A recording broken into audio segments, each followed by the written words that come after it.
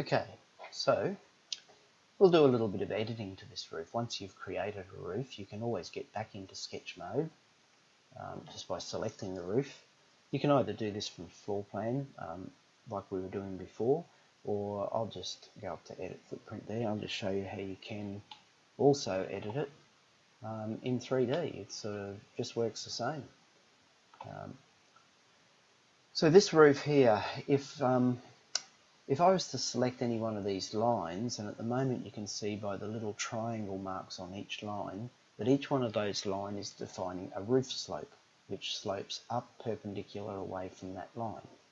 If I select, say, this line here, and uncheck define slope up the top here, so that's now no longer going to define a slope, so the roof won't slope from that line up away. And you'll see the effect of that when I click tick. There is no slope on that edge now. The slope only comes from this other edge and there. So we've created a gable very easily by just controlling which lines define the slope. Pretty easy. So I'll go back into edit footprint there again, and I'll redefine, make that define the slope again. And it's just going to do the same, go back to where we were before. If I hit the tick, we're back to the roof that we had before. So let's do something a little bit more combined than that. I could just draw some lines now. I might delete that particular line there, and I might just draw lines using the line tool from that point, and I'll go at an angle of 45 degrees. Oh, as I do this, I'll just go back to drawing lines. I don't want these lines to define a slope. So if I just come back at 45 degrees from there, and if I just go here at 45 degrees and trim those lines up using the trim tool, normal old trim command up here. So none of these lines here is defining a slope. The slope's still just going to come from this side and that side, and up until it reaches a ridge in the middle. These lines here are only just going to define the end plan shape. So when I hit tick there, I get that end roof panel with just that, with that hip end missing, because that was the shape that I created. So if I go back to edit the footprint again down here, and I'm just going to try some other little techniques, like if I go from the midpoint of there, once again this line's not defining a slope, and if I find the midpoint of that line, and then trim the shape, so we're creating that sort of shape on the end, at 45 degrees, and click tick. So what we've created there is another little roof shape. So this is going to be the start of a Dutch gable, and we've just got this end hip of the Dutch gable missing. So to finish the story there, to finish that little bit of a roof, let's go and put another piece of roof on. I'll create a new roof using the roof command. Okay, now I think I'll do this from roof level 1. We're in roof level 1 here. I'll better cross that off. And while I'm in roof level 1 to get the levels right, that's where I'll put the new roof command in. Now, if I just use the pick lines tool off here, this, and I can give it the offset of 600 to create this shape, that is just going to create a line for me where the bottom edge of the roof out at the eaves will be in line with whatever the roof level is. And at the moment my roof level is on that particular level with an offset from that level of 0. So if I go back to pick walls with an offset of 600 and make this define the slope, and pick this wall just the same as I picked when I originally drew the first part of the roof, I'm thinking I should get everything now going at the right level. So if I pick that line there and change this whole roof shape to 25 degrees, so everything's at 25 degrees there now. And if I now just go back to pick lines, and I'm not going to define a slope here, and I'm just on the pick lines tool with no slope being defined, I could pick this shape to fill in this shape here now. Trim those lines up, so I've got a nice, neat, tidy trimmed sketch. I'm thinking that'll give me the right levels, but let's give it a go. So I'll click the tick mode and have a look at it in 3D, and that's what I created there. I'll just go back to edit that footprint. So there was the footprint we edited. It's all about giving due consideration to the height of the eaves as you draw the eaves to get them to match up at the right level.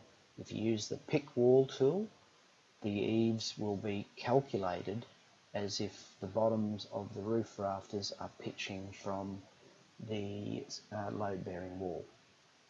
Click that tick to support out there, and that gives the right result for a Dutch gable up in there. So you can see that technique could be developed even further. Like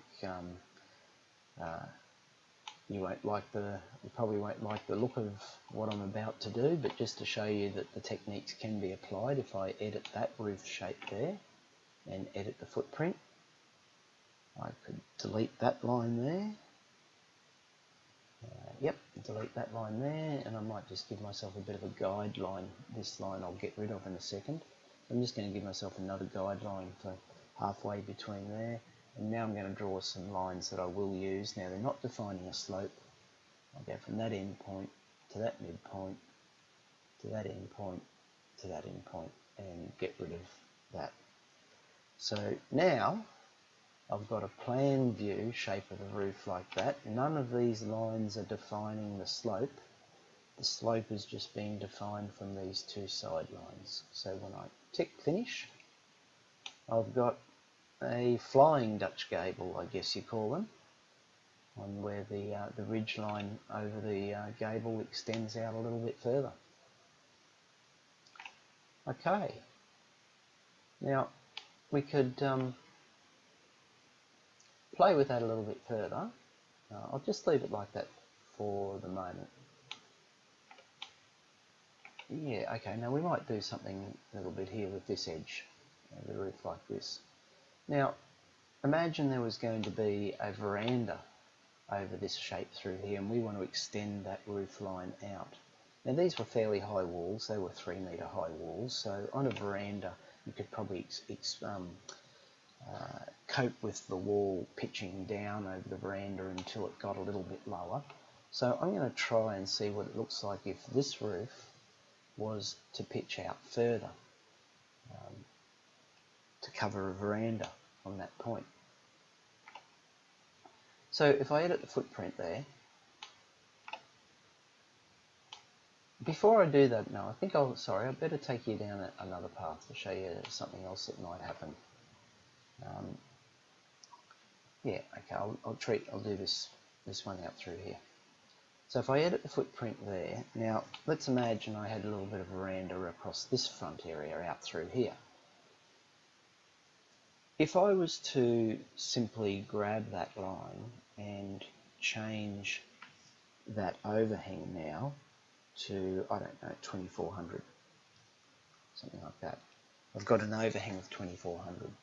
Remember, this line was drawn by picking on the wall, so it's going to be pitched from that wall and then pitching down at the more it overhangs. The more it overhangs, the further it's going to pitch down. So if I click tick there, we'll get that effect because the line was drawn attached to the wall using the pick wall command, so that set up the springing point of the roof at the wall edge, and then it just allowed that roof shape to extend down further. So if that wasn't what you wanted, if you actually wanted the whole hip roof to be extended out further, there's a solution to do that as you change and edit things. So I'm going to go back into the edit footprint, bring the edit footprint back up again, and if we then go to align the eaves, okay, if I click on this align eaves button, what it will be, because before what happened was these eaves here were at the one alignment, but this eave was dropping down as the overhang got further. Well, Revit lets you fix that up if you want all the eaves online. and by using the Align Eaves tool. And it gives you a bit of a readout then if you actually care to zoom in on this. This eave now has got a fall of negative 1119, whereas all these other eaves are negative 280. Negative 280, negative 280 for all those other eaves. This eave, because of its extra overhang now, is dropping down further and has got a further drop. So you can align the eaves. Now you can align the eaves one of two ways. You can adjust the overhang. That's not what we want to do in this case. So that would readjust the overhang back and align the eaves. What we want to do is adjust the height. So we want to adjust the height of the eaves to bring it back in line with these other eaves. So to do that, it's like the normal align command in Revit. You click on one of the lines that's at the right height first, and then you click on the line you want to align it to. And as you can see now, minus 280, and this one's minus 280 as well. So if I click the tick, what that's done is moved the whole hip further out, as opposed to